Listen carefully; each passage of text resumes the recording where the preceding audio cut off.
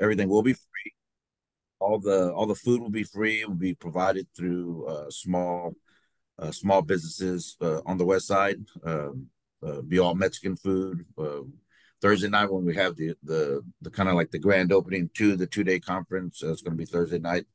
We're hoping to have some, dancers and mariachis. We're going to be serving pan dulce with coffee. The first evening is going to be about maybe 3-4 hours. We might be at the end putting a movie up there called "Why Didn't She Leave" as part of going into the conference for men and masculinity. Um, so there'll be food provided throughout the conference for all 2 days, 2.5 days. We also have over 12 national speakers coming in from all over the United States, from the West Coast, East Coast, Mid Coast, Midwest, East, the Midwest. All these are subject matter experts. I mean, if you just look at their names, I'll put something in the chat here in a minute. These people come with tons and tons of credentials. Some people have buildings named after them. So it's going to be very exciting. They're going to bring a lot of news from a different perspective. That I've been doing this work for 10 years. Patricia's been doing this work for 40 years, which is why we're backing this, because it's a perspective in which even we haven't even, heard from. So what's the nuts and bolts, Sammy? Where's it being held? being held And is what's registration? I got it in the chat, but I'll put it in here in a minute. But Okay, being good, held good. at the neighborhood place at the west side, right there by Holy Cross High School. And we have extended hours that we had to pay for some extended hours to keep the building open. And then on Friday night, we have a Pulitzer Prize, Tony nominated winning play from Broadway coming in to be shown as well live with all the actors from New York, which will be a very nice thing to see. And the play is called "What Does the Constitution Mean to Me?" So it's going to be very thought provoking conference for sure. Like I said, coming from a different perspective and a lens that, like I said, me and Patricia haven't seen before or heard. And we figure and we see that it's a very important that people here actually see uh, what are the ways we could work together to try to put a stop to domestic violence, abuse, and all these other social issues that are causing massive havoc in San Antonio and all over the world. So, Thanks. Doug, you want to give us the nuts and bolts? Yeah. Pathways? So August 23rd and 24th, Pathways to Hope. This will be the 9th year. It's a conference on mental health and community and how it'll have 24 different workshops, plenary speakers. It's free. I put the link in the chat and we hope to see you. It's a great event. And if you don't know why you should be coming, just come and you will enjoy it. Well, thank you both for those. And I already saw Sammy's pop up, and I know Doug will do that. Anyone else who has announcements, if you would just put those into chat. We want to jump into the film. I will put into chat as well. It's public access, so it's available online, and you can go to it at any time, not just in this recording, but through the H.E.B. Foundation as well. I was telling others earlier that I've been to lots of briefings on housing and our situation in San Antonio, but this by far is the best, most condensed version. So it would be something really useful to show in congregations, in organizations, in team meetings, if you want to get people just kind of with the basics on the same page and a place to at least start, if not continue conversations.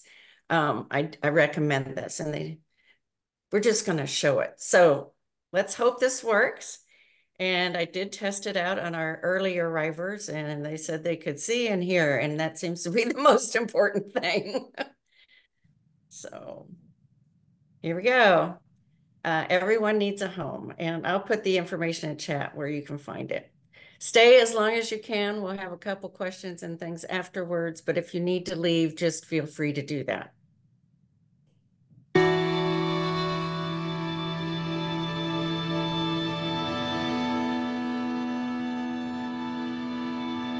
Everyone needs a home.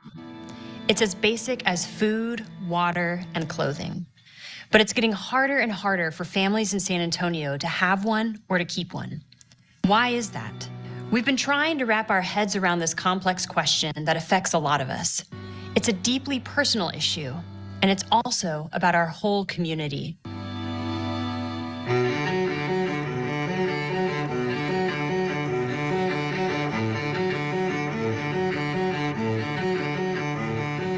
And new at 5, home prices, they continue to climb to the rafters. Skyrocketing home prices. It's a U.S. housing crisis. It's hitting San Antonio as well these days.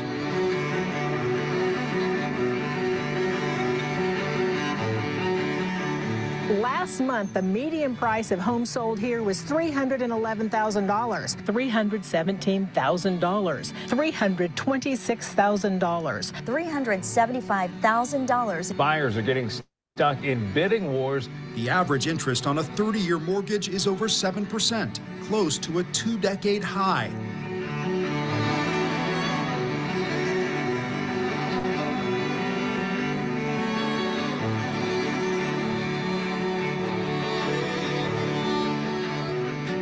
We've been talking to people all across our city.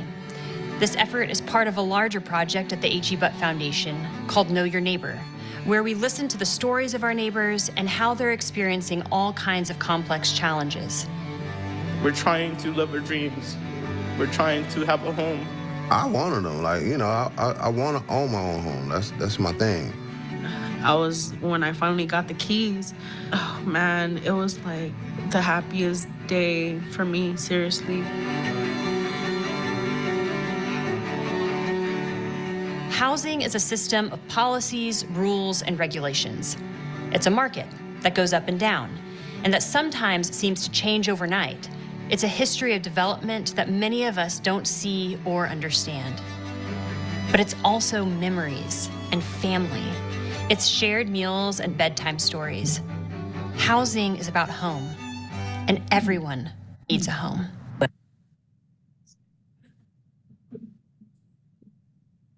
Before my daughter, it was like, I stayed with a friend. It wasn't like the best place to stay at, especially for a teenager, but they gave me somewhere to lay my head at, and I took that. And that was like my first time really experiencing not having a home.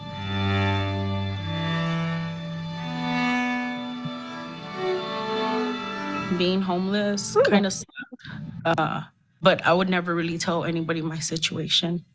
But I was in survival mode. I've been in survival mode for a really long time.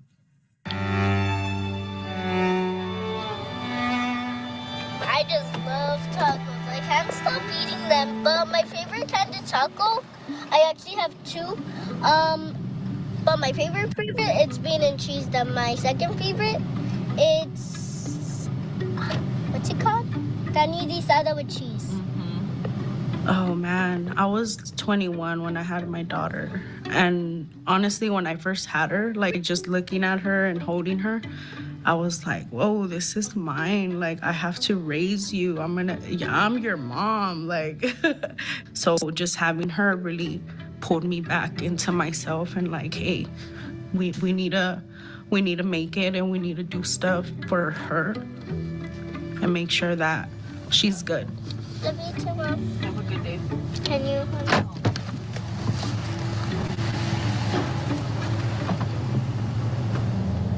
You know, at the root, the base of it is that individuals need safe, quality housing. They need that for themselves. They need that for their families. They need that so their families can succeed.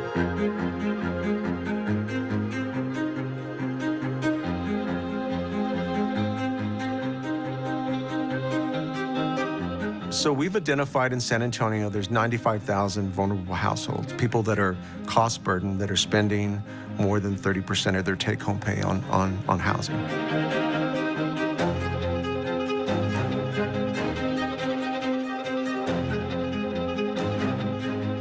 But there's a lot of people that are at 50% of the median income. They can't find housing under $1,200 a month mortgage payment, which is roughly 30%. Then all of a sudden you have to make tough decisions about what you're going to give up. And they're primary things like food, gas that affects employment.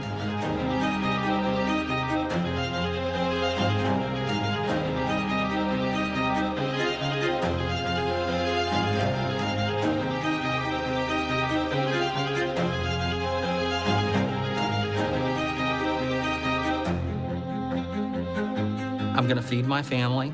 I've got to have gas in my car to go to work, and I'm going to keep the lights on. So the shortfall defaults to the rent. And so I'll get behind and I'll figure something out and, you know, pay the late fees. And so then it just spirals from there. Take the taser? Yeah, I'll take the taser. All right. Hello, hello. Susan. Hello, hello. Constable's office. Clear.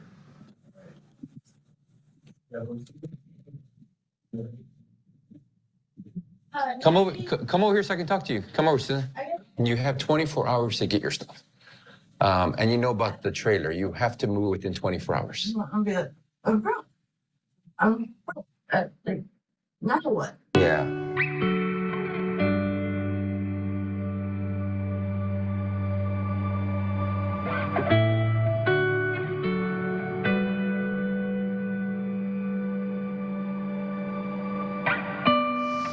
She's getting some stuff. Go ahead and let's start.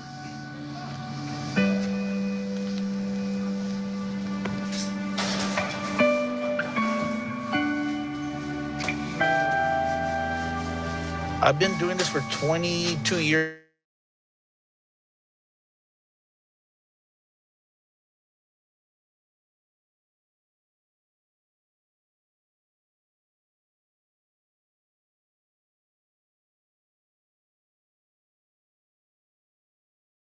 It got stuck.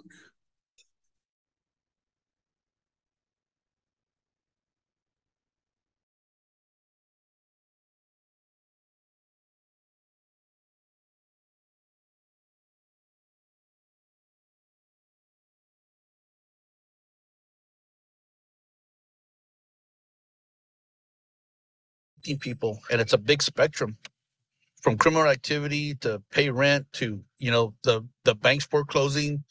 You can't pay your taxes. The county's taking your property away to sell or to pay those taxes. It's just a big eye opener, you know. When I first started in 2001, and it was a mother and 3 daughters, and I was leaving the property, and there was the couch on the parking lot, and the 3 girls, probably the oldest one was 10, were sitting on the couch as I was leaving, and that really hurt me. Like, wow, I'm gonna be doing this for the rest of my career, you know. But you know, I made sure they had something to drink, and I came back with snacks and stuff, and the mother assured me that they were going with some family members, you know, and well, you know, that was the first one I did, and here we are 22 years later, you know. So next one.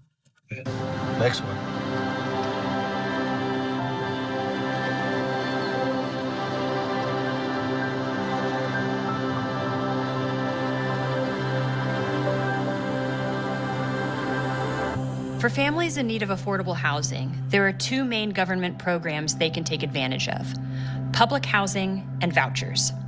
San Antonio has about 6,000 public housing units and just over 14,000 housing vouchers, which can be used to pay for rent. As we've talked with folks who have used both of these programs, they told us about long waiting lists to know if you're even approved. They've talked about facing evictions, but they've also talked about very restricted opportunities even when they do land a home.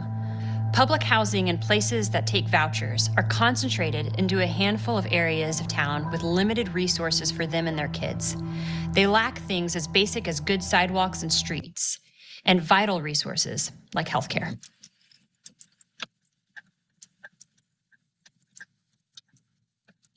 I had known about housing for a long time. So I applied, I think, when my daughter was like maybe 3 years old, 2 years old, somewhere around there. I didn't know how to fill out the application. And I think the first time I had applied for like a disabled property, like for people with disabilities and stuff. So when I got that call, I was like, and they asked me like, do you have any disabilities? And I was like, no, I don't. Can I switch it? Because I was basically requesting to live at that property. And they were like, no, you just have to put in another application and wait again. And I was like, dude, like I gotta wait another 2, 3, 4 years before y'all call me. Like it was really frustrating. I was really upset. I should have researched it. I should have known what I was applying for, like whether I had help or not. I should have like just paid more attention to what I was doing when I was doing it. So there I went again, doing the housing application one more time. So I just applied for family public housing.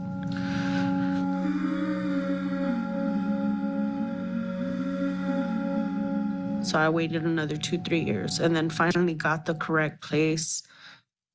When I finally got the keys, oh man, it was like the happiest day for me, seriously.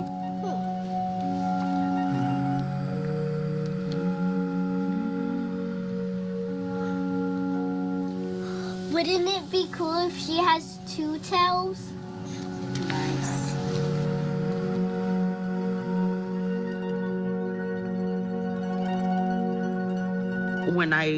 When I realized how much help there is out here for people, it's just that you have to qualify, you have to be persistent, you have to make sure you have all the correct paperwork. You got to put effort into it as well, you know? It's just about knowing about the resources, because I realized a lot of people don't know about all the help there is out here. We would say, like, in our time, you know, last 10 years on the east side, like, housing stability is the first thing you need for health to occur. Let's not even worry about wealth. Like, if we're trying to get people to health, like healthy family, healthy education, healthy job, housing stability is critical. And everything that's happened in the past 10 years has made that more difficult.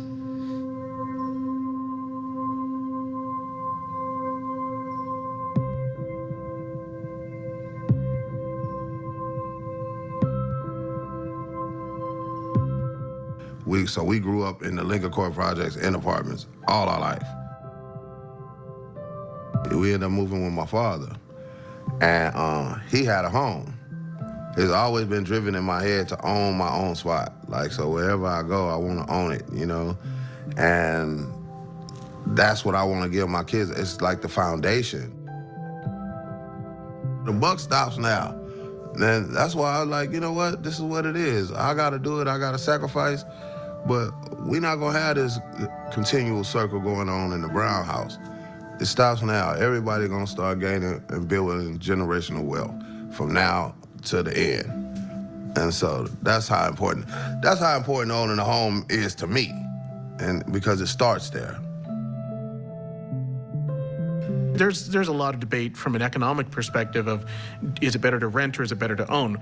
But it's not even about that. It's about housing security. It's about being able to know that you have a home and what happens with that home is your decision. But that is something that is very commonly out of reach for most families. In most people's cases, it's the largest source of their worth, the equity in a home. And it is, you know, they say don't buy a home for an investment, but truly long-term, yeah, I would disagree. I would say with just the pay down of that mortgage and the appreciation that's occurring and stuff like that, that's a great asset to pass on a family, and there's that pride of ownership, and there's so many benefits from it. How are these families going to begin to create any kind of generational wealth if they don't have any assets?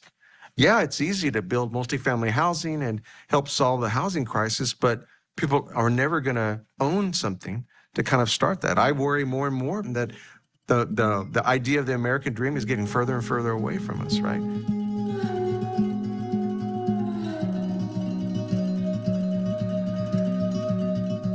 I want to know, like, you know, I want to own my own home. That's my thing.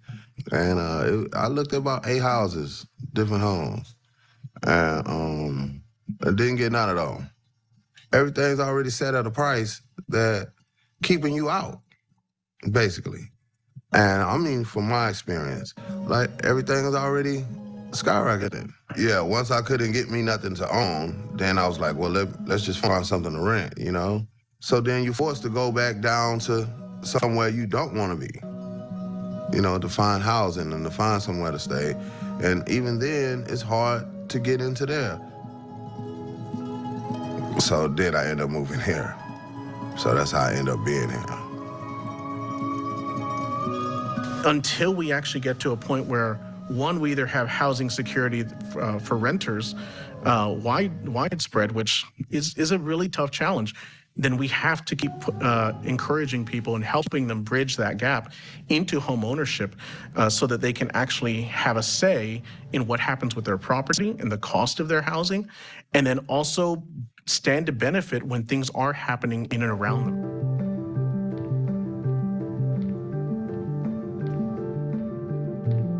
It takes a lot of work and a lot of effort and blood, sweat, and tears to build affordable housing.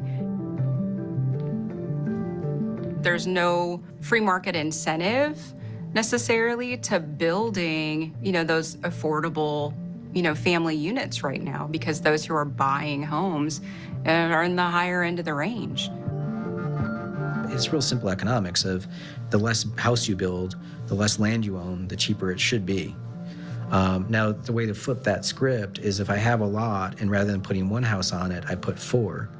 That takes the cost of that dirt and divides it by 4 now, right? But then you look again at the rules.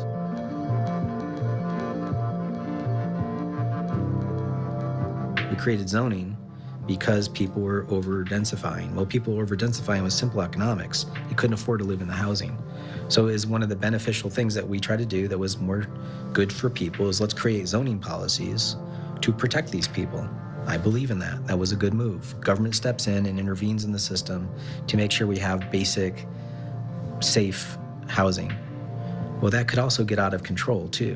What is the reason that most low-income or mixed-income housing projects don't happen in other areas? You'd find that in most cases, it's because of the zoning. It's because once there is an opportunity for the community to come out against it and deny that zoning, that's where they die. And so instead, they get located closer to the inner city. The thing that I find frustrating with that is that, so why should somebody that rents not be allowed to be in your neighborhood? What's wrong with renters? I said, so when you vote against multifamily housing, you're actually voting against yourself from when you were recently graduated from college or recently divorced or recently married, when you didn't have a whole lot of money, but you wanted to be in the community. And that's the thing that's amazing to me about single-family detached zoning is it actually keeps people from moving into the community. It's a barrier. That's a red line.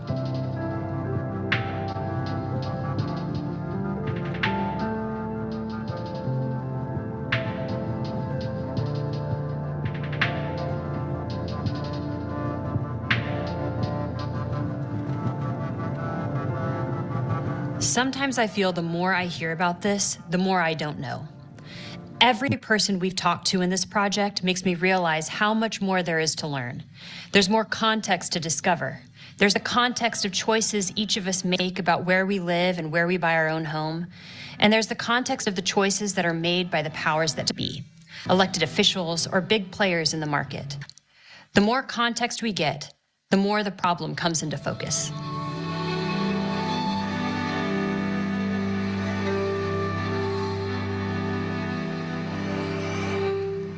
We moved here in 2015. We had about 2.5, 3 days to look for a house. And I think this is a pretty common experience. People get a job across the country and they have a short, window in which to pick a home. We had 3 kids in middle school and younger. So we had a short window with which to make a really big commitment, and decide which neighborhood are we going to live in a city that we don't really know that well. Honestly, we weren't thinking about the city overall. We were just thinking about a place to land, kind of a soft landing, we kept saying, where we could find a home that what's at the intersection of what we can afford and where we think the schools are going to be good. And we settled into our neighborhood and we loved our home and got to know our neighbors, and it felt like a pretty good landing for a while.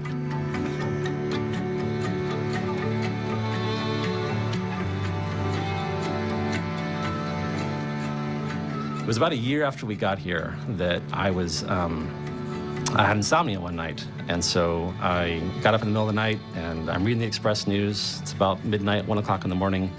And they had just started a new series in the paper called The Next Million. And it was about the tremendous growth of San Antonio. And it talked about how we're going to keep growing, there's going to need to be more development. And the question the reporter was asking is, where are all these people going to go?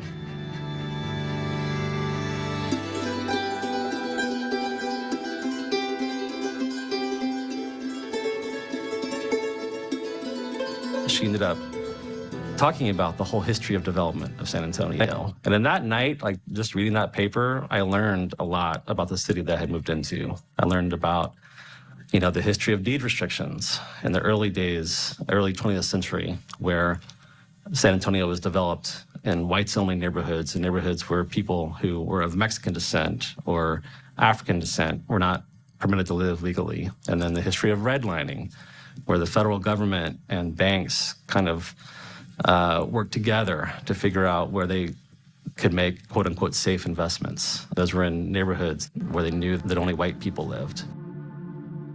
And it was eye-opening. And I realized that the decision I had made a year before, quick decision, where are the good schools, where can I afford, was a decision that had actually a lot of consequences, a lot of implications for the meaning of that decision beyond just where I lived that I hadn't thought through before.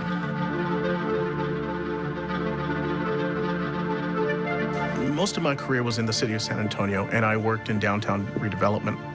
And so the idea was, you know, how do we make our city more competitive by having a more attractive and competitive downtown, making our downtown a place where people want to be, where businesses want to be, where corporate headquarters want to be. And so it really kind of instilled in me this investment and focus on place. That was kind of really my whole first foray into the understanding of gentrification and displacement, because the focus was all about downtown and how do we make that the best it can be. The unintended consequence there is, okay, well, what happens in the market as a result? As one place gets hot, there starts to be investment, and then there tends to be speculation. And if I'm making an investment, I need to maximize that investment. And maybe that tenant isn't the best way to maximize that investment. And so as a result, you end up with this unintended consequence of gentrification. And so I got to see that firsthand in the work we were doing, which is important from an economic perspective, but then the human factor of it was jarring.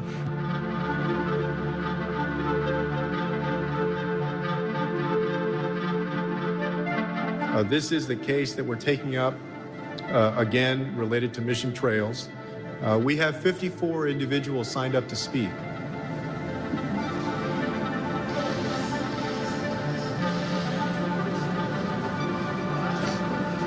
If this zoning change does occur, I'm pretty certain that I'm gonna have to drop out of college. We're trying to live our dreams. We're trying to have a home.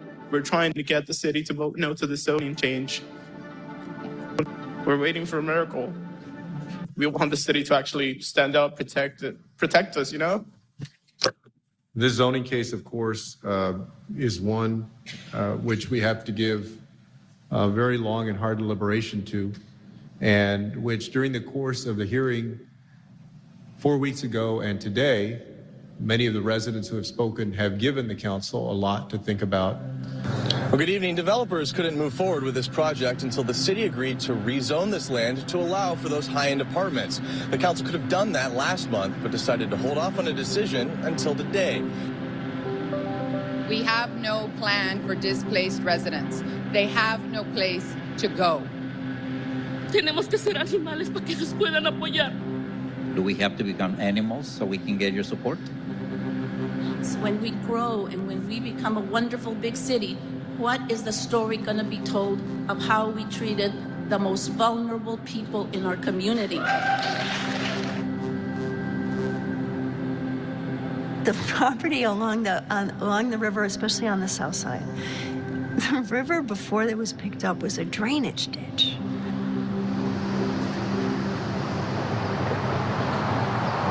And so who lived along it? It was a lot of trailer parks, right? And really vital little communities, but they were low income.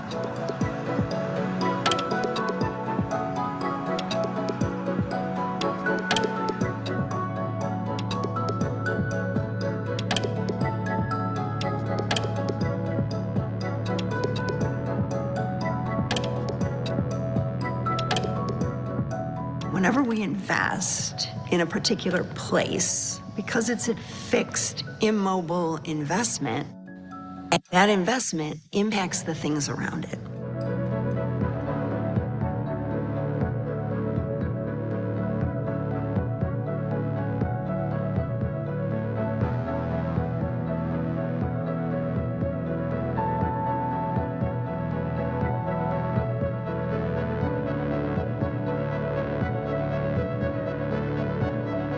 The really productive public investments that we have made recently, and the easiest to envision is the Riverwalk. That property becomes more valuable, it becomes more sought after. The demand for that property goes way up because people want to be next to these beautiful new public investments.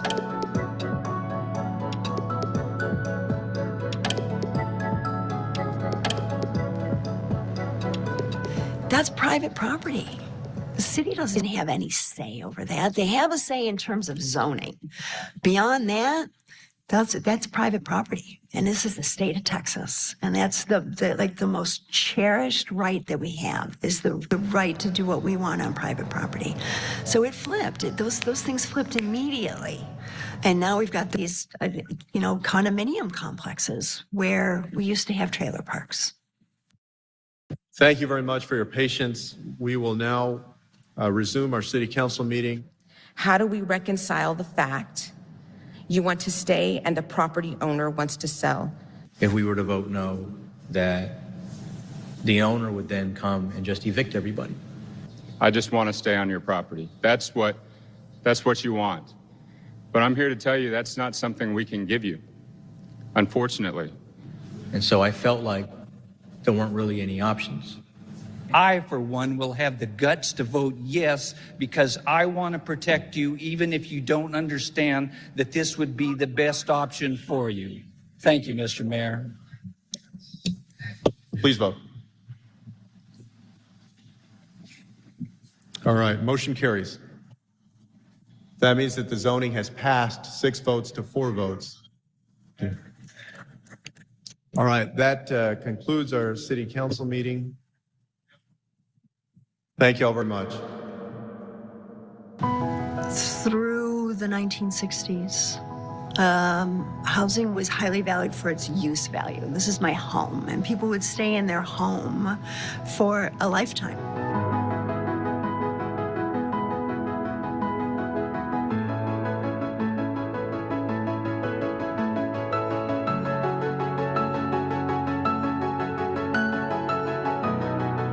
In 1960, federal government creates what are called real estate investment trusts, right? Which makes real estate a comparable investment strategy to stocks and bonds. It doesn't take off right away, but 1986 recession, where we saw hundreds of thousands of foreclosures, right?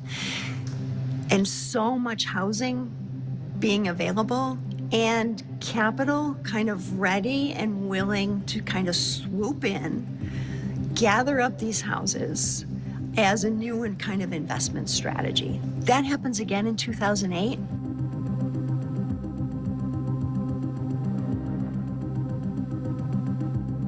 When we see what happens in the real estate market, lots and lots of houses on the market, undervalued, capital swoops in and buys all of these houses up. And who is this? Is that it's the equivalent of mutual funds. What's really driving this is that kind of speculative opportunity of making a ton of money. This is global. This is global capital coming in and flying around our landscape right now. These are people coming from around the world and looking at a place like San Antonio that's got property that's depreciated, property that's still close to the inner city, where we've invested in a lot of beautiful public spaces, trying to make it really safe. Like, we fixed it up. This has become really valuable.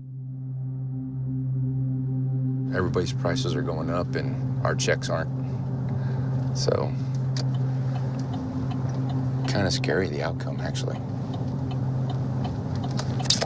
we should be pulling up here.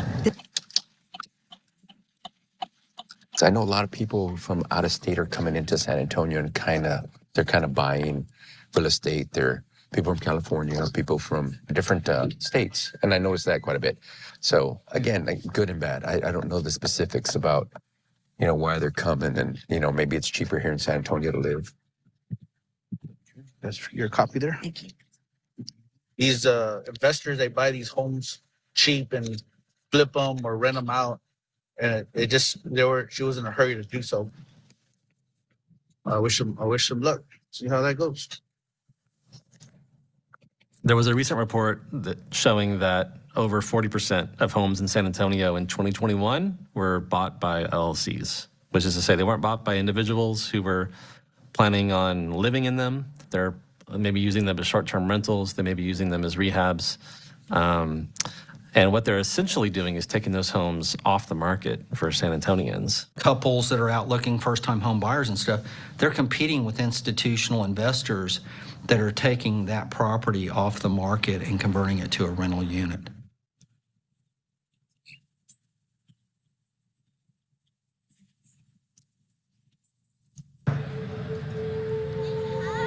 All right, moving right along.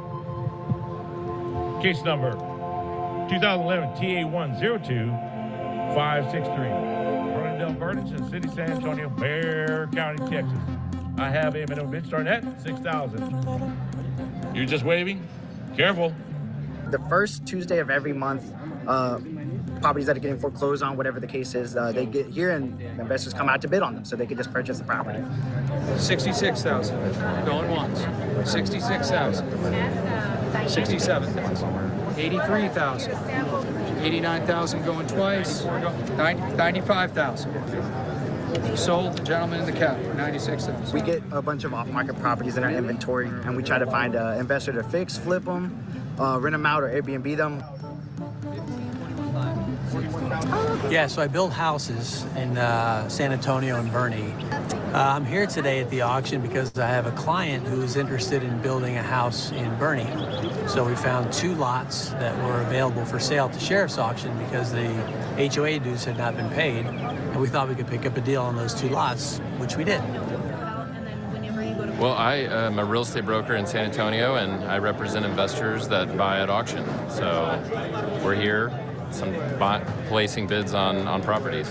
13,000.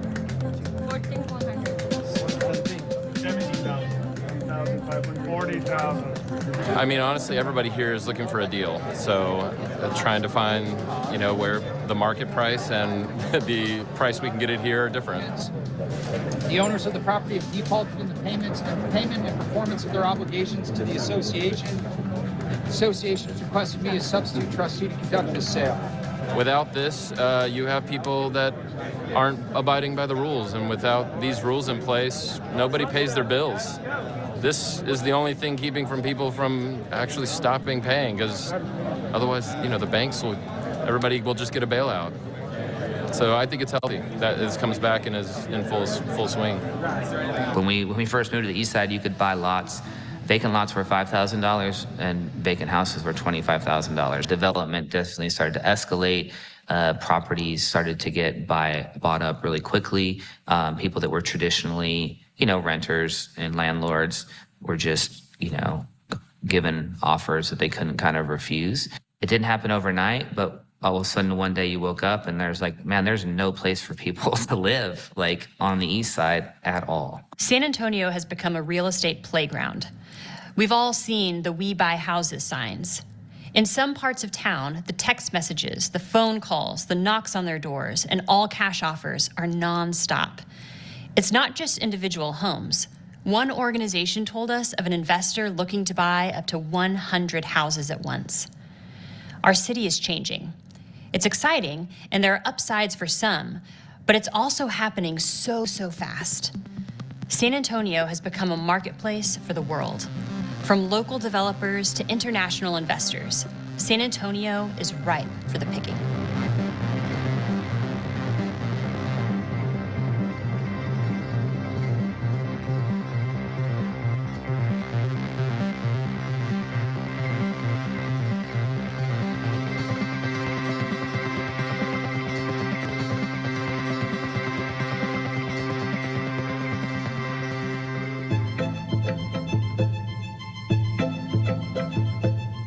I was born in Southtown in San Antonio, and I graduated in 2010 from architecture. And then I got 2 job offers in San Antonio. I worked new construction, renovation, additions, guest houses in the King William area, Terrell Hills. I worked on a lot of single-family high-end residential. It was fun to imagine with really generous budgets what was possible. That is a creative space that I don't take for granted, but the conversations about context in the neighborhood were never really at the forefront.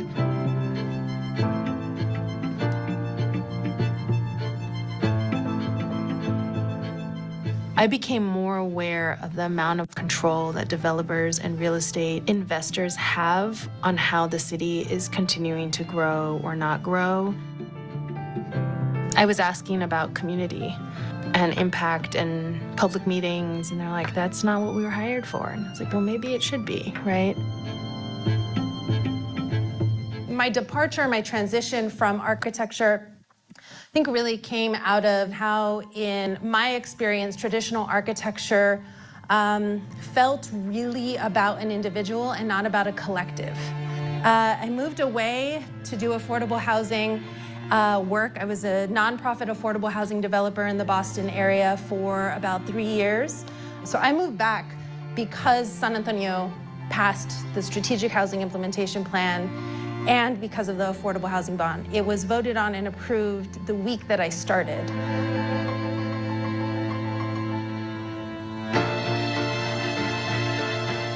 I moved back for this role to be the community engagement administrator in the Neighborhood and Housing Services Department to make sure that we were listening as we continue to develop affordable housing.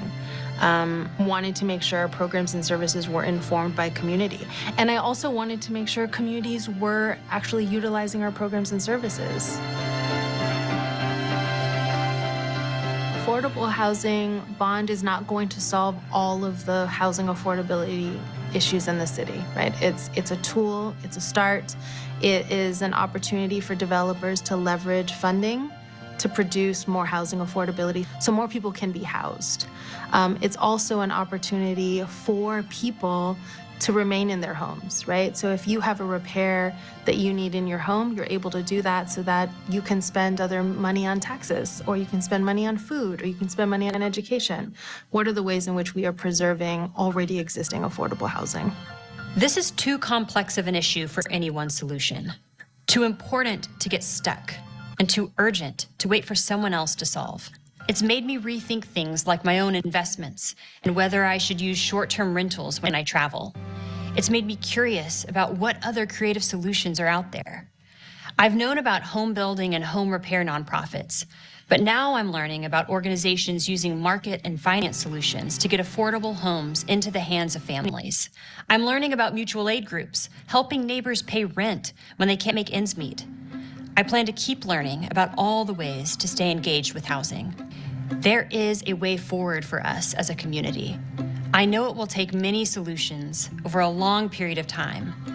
It's worth it, because at the end of the day, this is about our neighbors.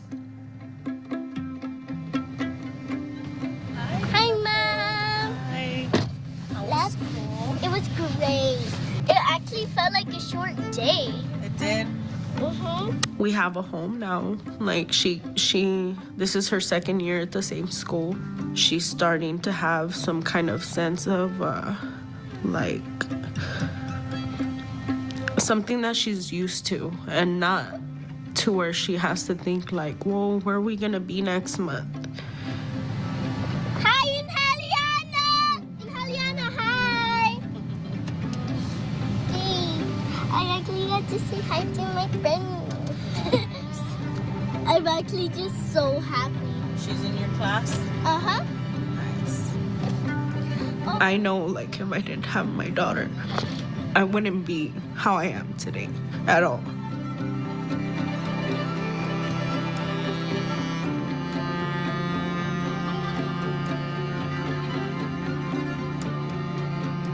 She hasn't really had the chance to see me in a happy place. except for now, because I have more stability in my life. I work.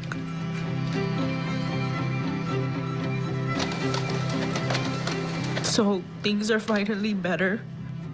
I feel like it's healing something in me, because I never had that before. As long as I don't give up on myself, that like I'll get the help that I need, and it's gonna be done, and I don't have to continue that pattern.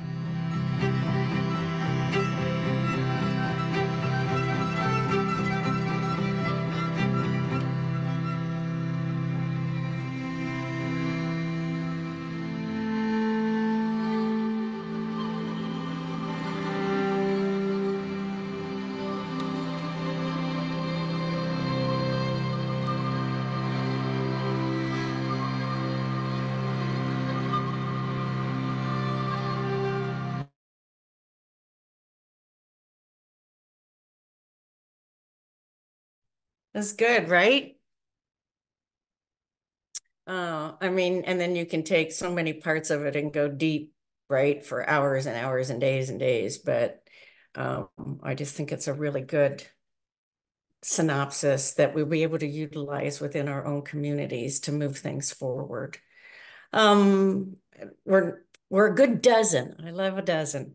We're a good 12 of us. So, and it's 8:48. So, and I'm supposed to be in a recorded city meeting and on vacation all at the same time, but I'm here with you. So I'm willing to stay on till 9. You all don't have to, but if there are thoughts, comments, whatever, the next 2 weeks, we are going to dive a little deeper into what is happening specifically in terms of congregations. I hope some of you took time to read the article from The Economist on whether or not congregations might be our hope I think it's part of it. It's a puzzle, right? But congregations do have potential, and we've got congregations who are stepping up to that. So I hope you read that article. So next week it will be more on congregations. In fact, there is a meeting at the Mennonite Church in 11 minutes that if any of you wanted to go to, you could still jump in your car and go to it. But it's on what's called Good Futures, but it's specifically about congregations and looking at their facilities, their purpose, their community, and how might they better be serving. And we've got some amazing, amazing examples happening in our city. So that's open to the public, and you could still go to that. So if you need to sign off to go to the Mennonite Church at 1443 South St. Mary's, I had to think of what the street was. I'm sure you would be welcome. And then the following week, Mark Carmona will be with us, and he'll be giving an update on H.E.B and where it stands today, the Strategic Housing Implementation Plan. So thoughts, comments? I put plenty. That's a very powerful video, and it tells a very telling story about our city.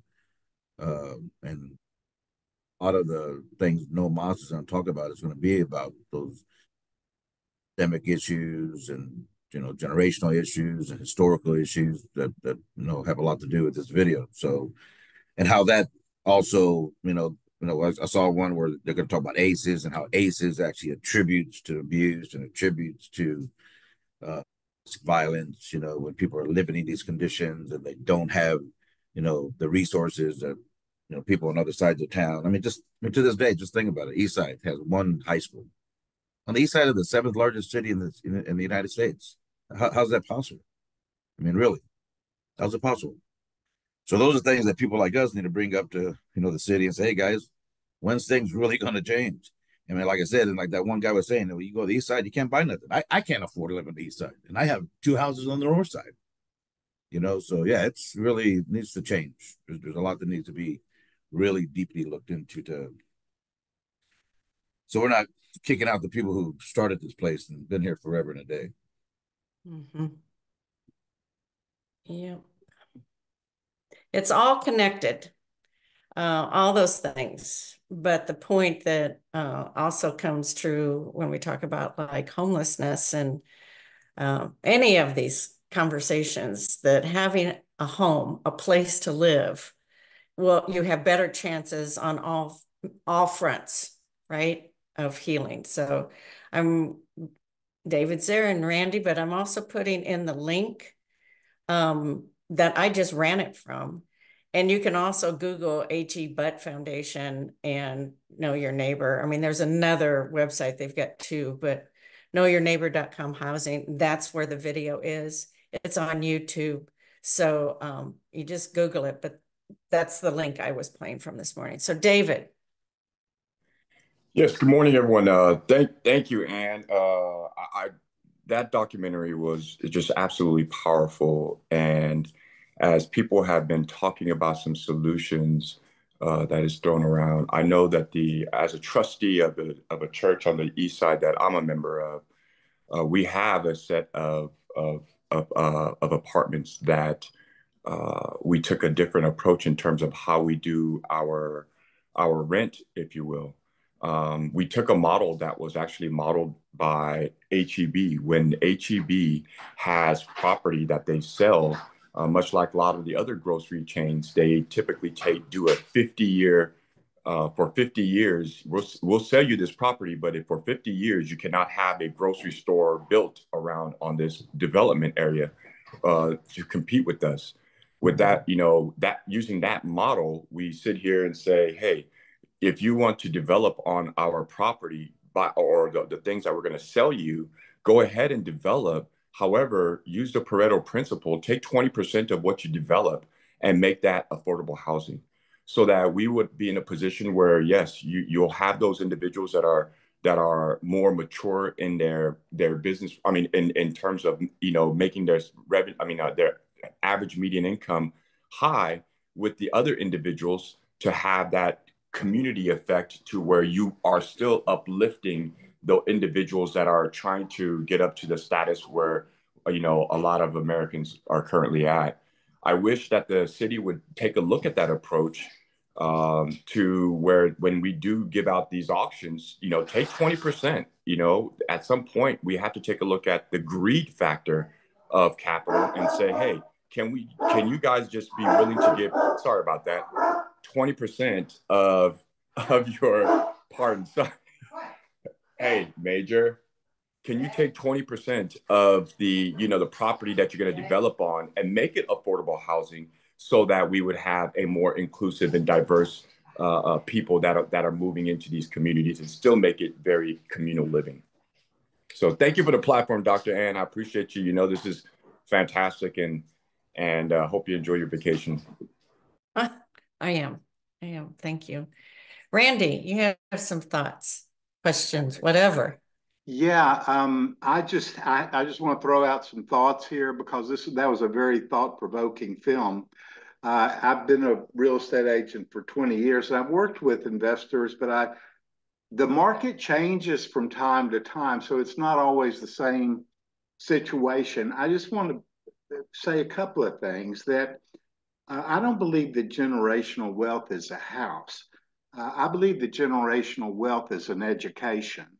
And if people can get financial education as to what owning is about, not everyone should own a house. And people get into houses and then they don't understand the add-ons that come with it. It's not just that mortgage payment, it's, God almighty, it's just so many different things that you have to be involved with. And then I also want to say, this idea about private property, eminent domain. If a city comes in, or if the county or the state comes in and want to run a railroad track through your land, you're probably going to have a railroad track run through your land.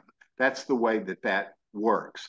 And the developers, this is the way that the land grabs work. Money talks, big money talks real loud. And so if you have a section up there north of town, you say, oh, we're not going to build here because it's over the aquifer.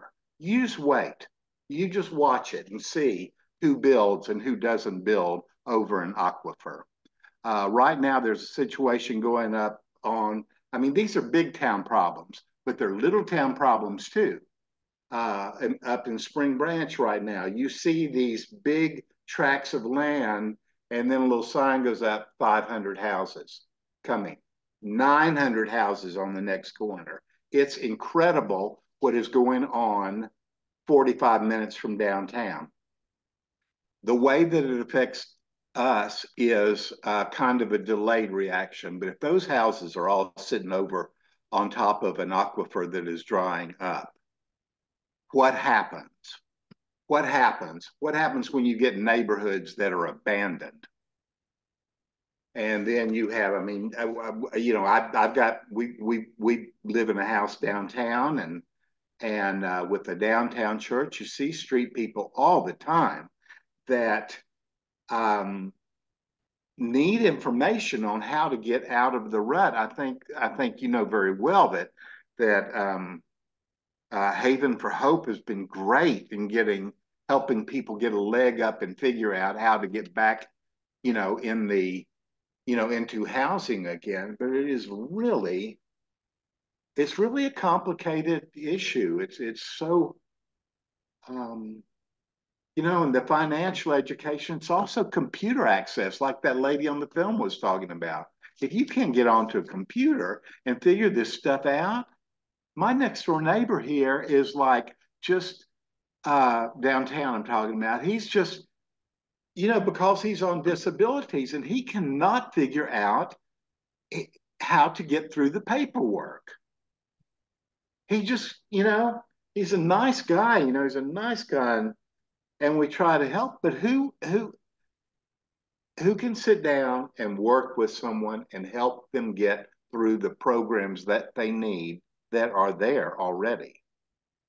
Anyway, I think it's one of those gaps in service that, I mean, we can, you know, point like to government and say that's a gap, right? But I also think the faith community could fill that gap. There was one guy at Haven for Hope, his name was Floyd. And man, he was the kindest, sweetest. He listened to everybody. And he often said, you know, Floyd, man, you're the most human machine I've ever seen. He never stopped. And the work that he did is exactly what you're describing, Randy, was paperwork of whatever kind. And whatever people needed. I mean, I don't know how to make my way through paperwork. I'm employed. I have someplace to live. I have computer access. I still can't make it through the insanity. And right, we need access like that. I notice we're 1 minute out. And I might leave it open, but I might sign out of here. But I'm putting into chat one of the things that I picked up in that Economist article is the shifting of the geography of our own minds. You know, like what do we have to shift up here in order to move here, right? And here. And what is my role? What is our role? You know, and it can be lots of different things. Speaking out to things built over the aquifer, that could be part of my role. Connecting different partners that could help a congregation finally become an asset, a true asset to the community that they're in, right? And we've got examples of that. But I love that whole shift from not in my backyard to yes, in God's backyard. What if just the people of faith shifted their own mental geography into being the neighbor? Be the neighbor, right? That you want to see. Yes. You know, be the neighbor that you want to be treated, you know, be that neighbor that will treat other neighbors the way you want to be treated. Be that neighbor that doesn't treat people in ways you wouldn't want to be treated yourself. Or be that neighbor you want to love as yourself. How's that? Right. I mean, you can change that however, but we've got to do that. And if we make that shift, and the shift is happening nationally, I don't think it's happening to everybody, but it is happening nationally within congregations. There is a movement. of congregations going, oh, wait, I remember why we're here. Oh, yes, right? It's to serve people. It's to be a spot that forms and shapes and loves and nurtures community. It's the place where people talk about the real stuff. It's the place where not only they're able to go for their spiritual health, but for their emotional health and maybe even their physical health. Maybe it's a place, we go like maybe, and it's like, how did we forget that? Right. I'm going to go to Peter. Last hand. It's 9:02. Yep. Thank you, Ann. I'll keep Sure. it brief, but just really appreciate the comments that came before, and just wanted to share what you just said in I think a very succinct way. The proximity, the impact. I was on the Housing Bond Committee and worked with the SHIP, and Randy, thanks for that perspective. Social services and the supportive services and navigators, empowering them in community to be able to impact that transition or that transformation in community is so powerful. And resiliency, the projects we're working in with the city right now, I think that's got to be at the heart of where the faith community really engages and moves people through this whole process, but in close proximity to where we live and with communities of faith engaged completely in all aspects. But with navigators, to me, I think navigators being empowered, those trusted agents, they can really help people transition in those hard places. And I think if we do that consistently in our local churches, we'll see a change. And I just love this work that we're engaged in. And I see the powerful video, very empowering. And I look forward to seeing the transformation of those faith communities within close proximity. Yeah, I've challenged the H.E.B Foundation to make similar things. I mean, they have a lot of emphasis on mental health. So I'm like, make one of those on mental health. Make one of those on, let's make our list, right? But if we had series like that, just that kind of awareness and knowledge would really help. I'm signing off. And I want to invite all of you to get into and onto your days as well. I'll see you next week, though, when we will specifically talk more about congregations and what's happening in our cities. Love you all. Have great weekends. Amen. Talk to you later. Everybody have a blessed day.